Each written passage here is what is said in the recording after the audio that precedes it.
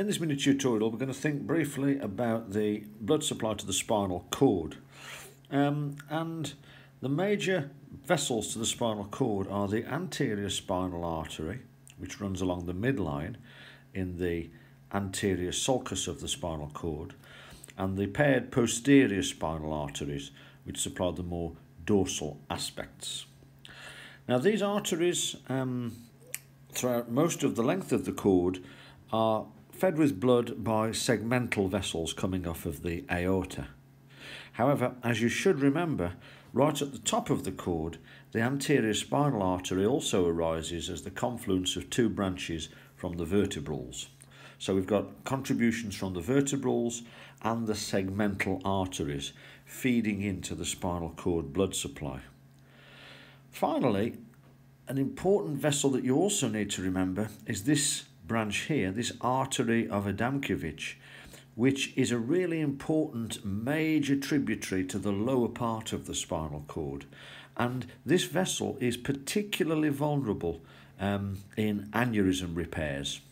And it's actually been the source of quite some litigation for certain vascular surgeons who've inadvertently traumatised this vessel when repairing aneurysms of the aorta, leading to spinal cord syndromes. So that's a really important vessel for you to be aware of. Now, let's have a think about the territories of the anterior and posterior spinal arteries. So basically, the anterior spinal artery supplies the anterior 2/3 of the spinal cord, whereas the posterior spinal artery supplies the posterior third. But let's draw that out in a little bit more detail.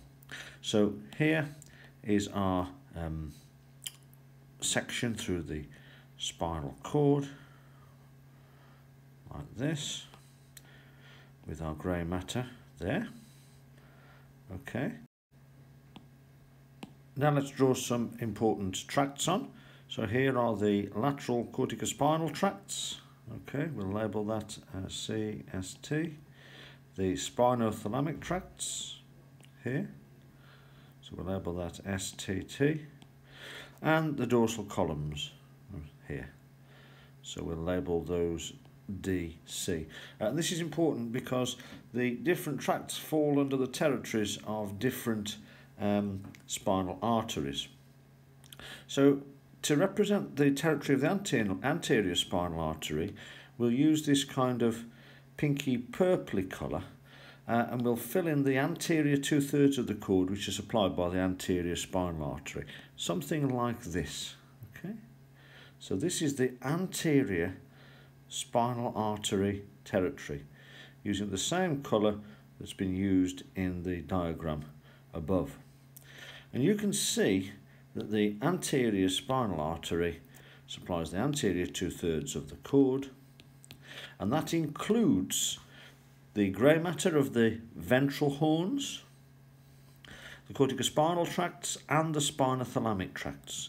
So the anterior spinal artery is a really important vessel, supplying most of the important pathways in the cord.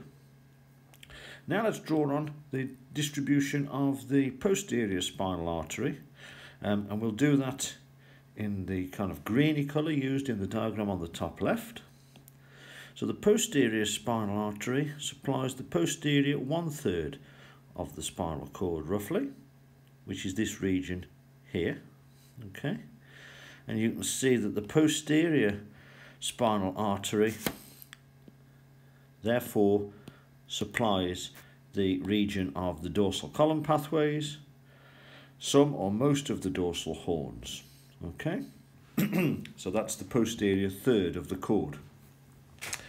Therefore, you can predict what the clinical effect would be of blockage of the anterior or posterior spinal arteries.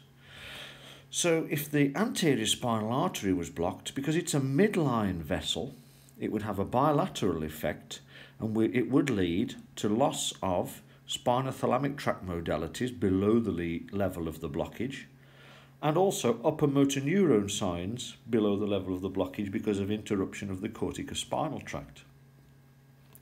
The posterior spinal arteries are less commonly blocked, but if they got blocked, we might get bilateral but more frequently unilateral effects because they are paired, okay?